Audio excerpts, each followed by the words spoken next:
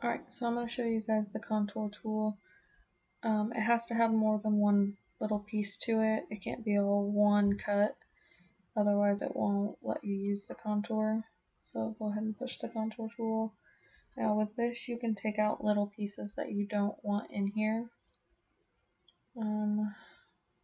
Sometimes you just have to figure out which one it is. So that took out the entire O. You see how it's a different color? But I wanted to take out, let's take out a star so we can show you. Let's take out some stars here. See how it changed the color? That star's gone. Let's take out all the stars here. Still a couple little ones. Okay, now let's go ahead and without, now all of the stars are gone. Okay, so if I wanted, oh, I don't want the bats.